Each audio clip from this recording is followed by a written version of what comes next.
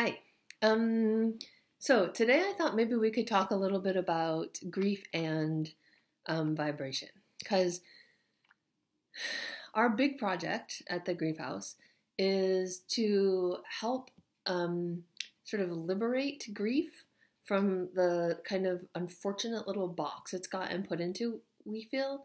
Um, it feels to us like at some point along the line, somebody decided grief was too like messy and sort of like sticky and oozy and unpredictable to just sort of like let fall from you as it will, and and we started kind of like the suggestion was to put it into like boxes with lids and tuck it places where it wouldn't like get on your neighbor's lawn and like you don't really know the people who live around you, and you probably don't know the people who like shop with you at the grocery store, or buy coffee next to you at the coffee buying establishment that you go to.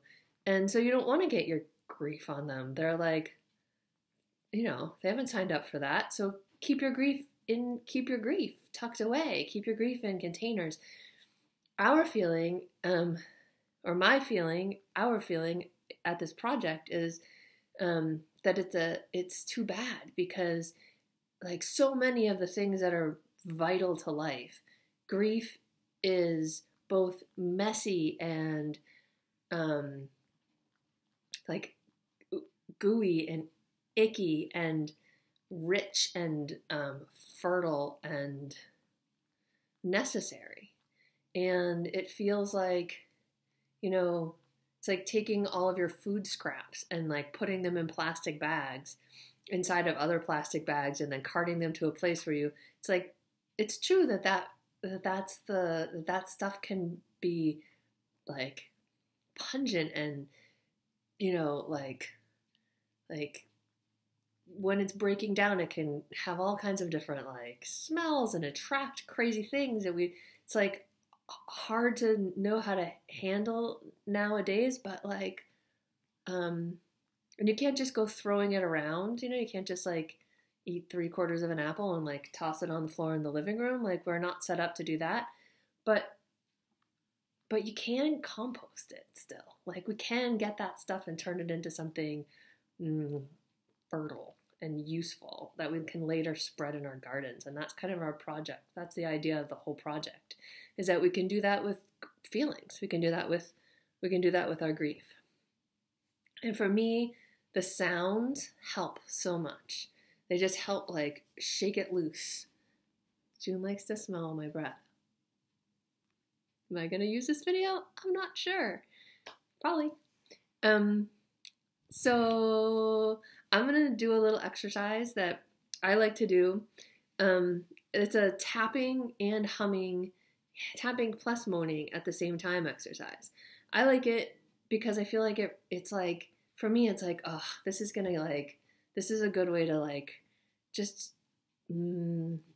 like in my mind, all of the thicker, denser feelings can get like stuck to my like insides, like to like the walls of things and like inside of vessels. And this will like shake it up and make it be able to come like rushing through, like flooding out, or moving around inside me and get used by whatever it needs to be used by.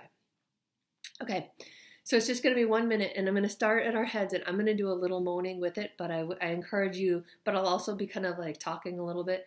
I encourage you to just like moan the whole time and find the sound, like change your moan as you see fit. And we're just going to do tapping from the top of our head to our chest, and then that's it. Ready? Start with the top of your head.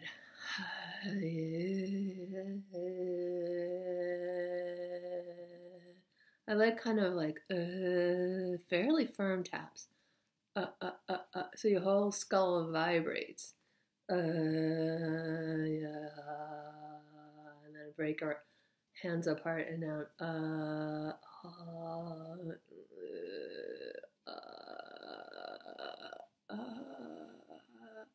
Okay, I like temples. And then gentle, more gently.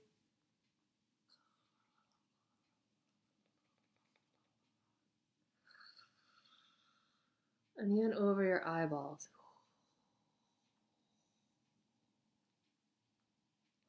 And then harder on your cheekbones. And on your nose bone. Down your mouth. Your jaw. Little fingers. Maybe even like whole fingers. You can do it. And then your neck and the back of your neck. And then my right hand, my left collarbone.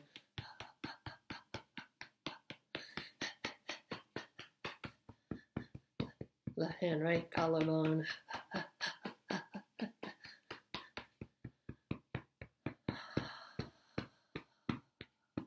And your sternum.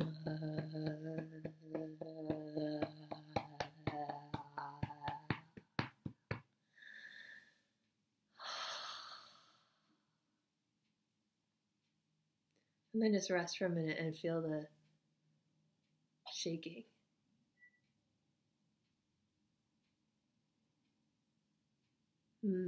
Good. All the parts of you are necessary and useful.